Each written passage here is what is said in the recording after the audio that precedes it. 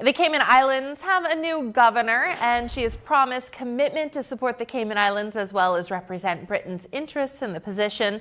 Governor Jane Owen was sworn in at the House of Parliament just a few hours after she arrived in the British Overseas Territory.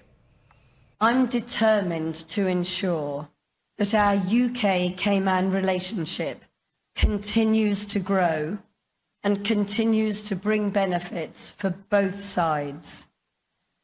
In this world in which we live, faced with geopolitical shifts, threats to the freedoms we cherish, and the galloping pace of new technology, it is good to have firm friendships and mutual support.